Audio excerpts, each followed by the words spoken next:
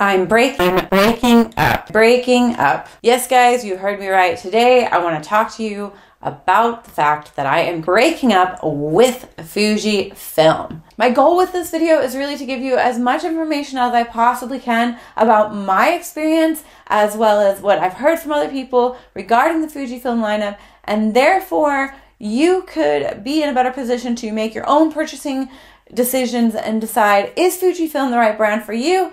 Or would it be better to invest your money elsewhere? So stay tuned if you're looking for more information, and let's get to it.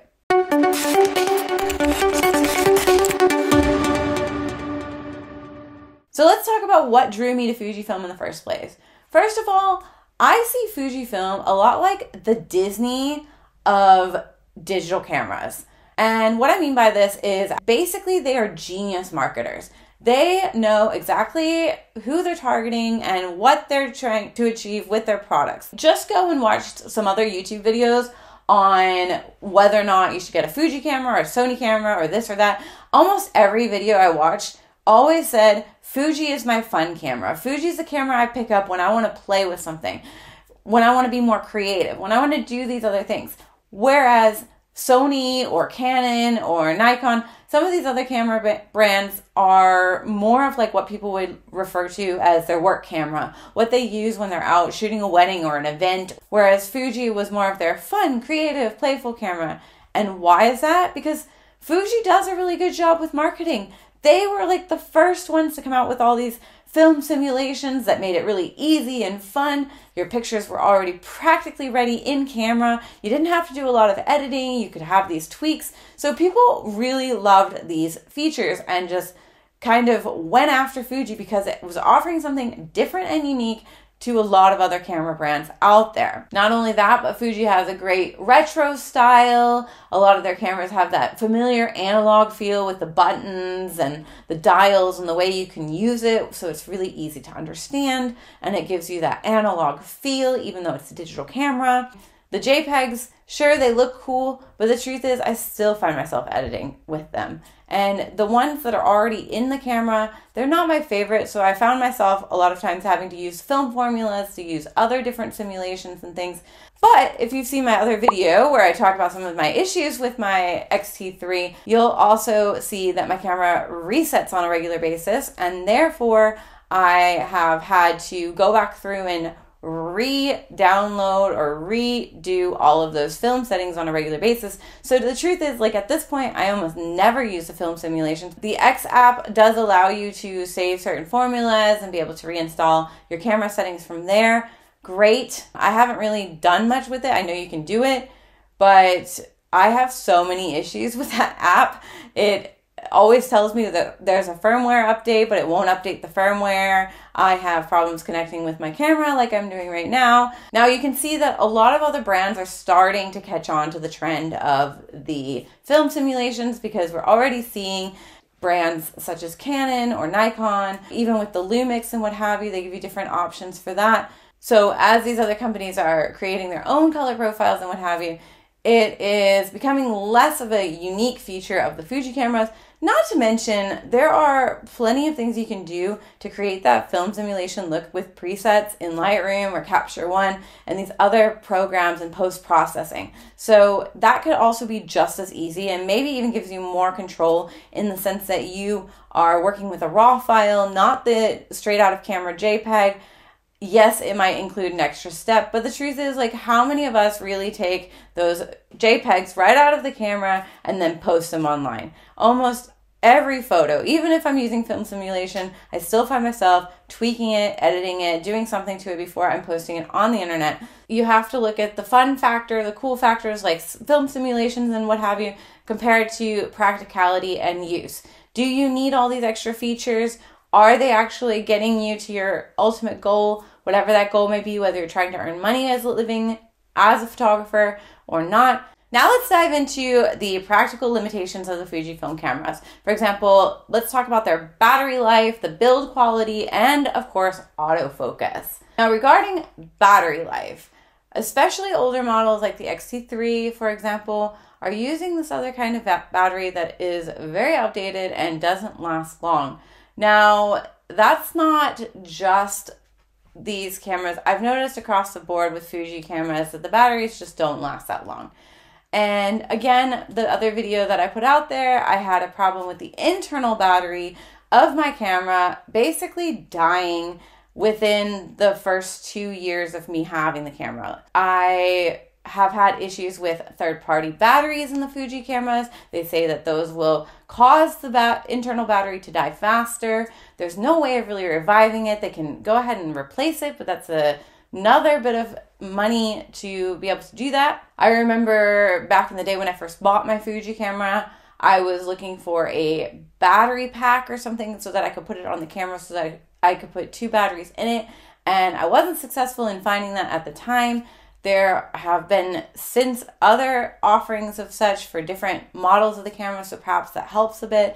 But overall, battery life with the Fuji cameras has been a huge problem for me.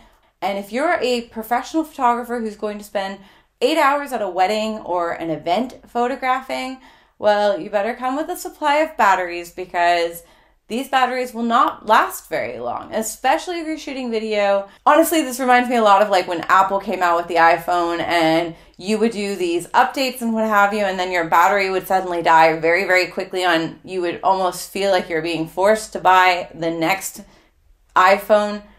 That's how I feel about Fuji as well. Apple could make a phone that would last much longer with a much better battery life, but they realized that if they made it so that their things were dying much quicker and having issues, then more people would run to the store and buy another product or update the product to the latest version and what have you.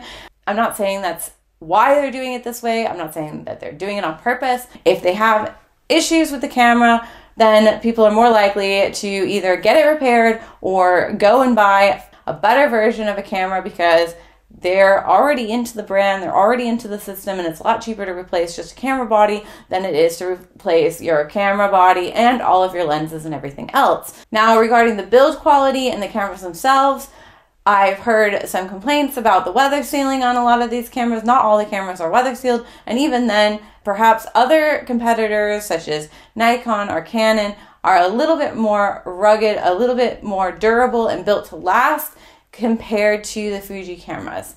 And of course, regarding autofocus, I don't know what your experience has been with Fujifilm's autofocus, even after firmware updates and everything else, but I can tell you that my personal experience is it is not up to par compared to its competitors. I have had a much easier time using autofocus on many other cameras. Fuji drives me nuts. I rarely look through my viewfinder because I constantly have to tap on the back of the camera in order to get it to focus properly. And even then, I have so many issues where it doesn't focus properly, where even when I try and use tracking or wide tracking, like I have so many issues with it. I did go ahead and play with the XH2S. For example, I wanted to ask a bunch of questions about it and try it out because I was considering buying this camera. And even in the store, when I was talking to the professionals, they were telling me that actually it's still a little bit of a disappointment when it comes to the autofocus. I was playing around with it and I tried some things, but I still think that the autofocus on these other camera brands is just overall better than it is with Fuji. You see some AI features with some of the Lumix cameras and what have you, and just overall, the way that other camera brands are integrating this AI and this following with the tracking and what have you when it comes to autofocus, it's just ultimately way better than where Fuji is at this moment. Okay, so now let's talk a little bit about the lens systems and also the sensor sides. Now, regarding the lens ecosystem of Fuji cameras, when Fuji originally started releasing their X series and what have you, they actually weren't allowing third-party brands to create lenses for their cameras, so that people were being forced to buy the Fuji camera lenses, which of course were more expensive and what have you. Eventually they changed that and they released it. It was a little bit of a delay, but then other companies could also produce lenses for the Fuji cameras. So at first, it was very limited selection. You were kind of stuck having to buy the Fuji lenses. Nowadays, there is a lot more options out there when it comes to the Fuji cameras, especially because they're so popular. So lots of other third-party companies are creating lenses for these cameras. So your options there are much better than they once were. Meanwhile, you have the APS-C sensor. Now, almost every other brand with this mirrorless series is offering full frame sensors, except Fuji. And of course, there's lots of debates all over the internet about, is really a full frame sensor better than an APS-C sensor? Wherever you stand on this argument about whether or not APS-C is just as good as full frame, I will just say this: a full frame sensor does do better often in low light. It also offers a wider dynamic range and can give you more depth of field and what have you because you have this larger sensor size. But again, if you are a professional photographer, do you want to be shooting with an APS-C sensor, or would it be better if you're using a full frame where you just have that slightly better image quality in the end? And the only thing that offers a larger sensor is their GFX series, where they're offering a sensor that is so large that it's like comparable to a medium format sensor size. However, those cameras are the highest end of the Fuji line and cost quite a bit more money in order to purchase those cameras. They're not reaching the large majority of the people that are going into these mirrorless cameras. The ones looking for a mirrorless camera, if they want a full frame sensor, a lot of people will choose these other brands like Sony or Nikon or Canon because they're offering full frame sensors with their mirrorless cameras, whereas with Fuji, you're only getting an APS-C. The newer cameras from Fuji, they're coming out with 40 megapixel cameras.